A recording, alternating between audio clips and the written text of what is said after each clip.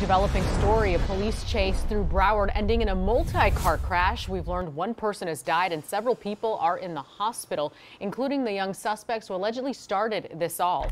Local 10's Joseph Ojo is live in Oakland Park with how this all unfolded. Joseph, what can you tell us?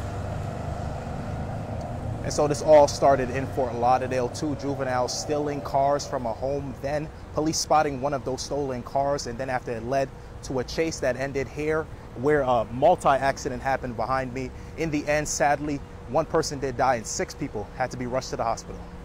One person losing their life after a burglary, police chase, and nasty crash. It all started in Fort Lauderdale Sunday morning along the 2500 block of Mercedes Drive, where police say 3 cars were stolen from a home.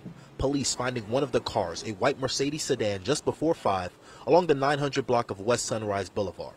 A police chase began, ending with a crash involving multiple cars at the intersection of Oakland Park Boulevard and Powerline Road. Heard the crash, the police was already right there, and police is over there, and the dude jumped out and tried to run. Our cameras spotting scattered debris all over the street, the stolen white Mercedes with heavy front end damage, airbags deployed, back tires hanging off of a car, and the driver's side door of this black SUV smashed in.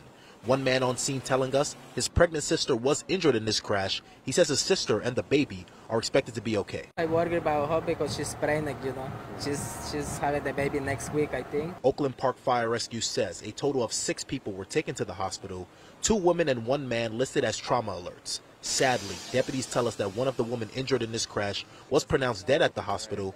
Police tell us it was 2 juvenile males who caused this chaos and tragedy. They tried running after the crash, but were quickly detained and taken to the hospital for their injuries.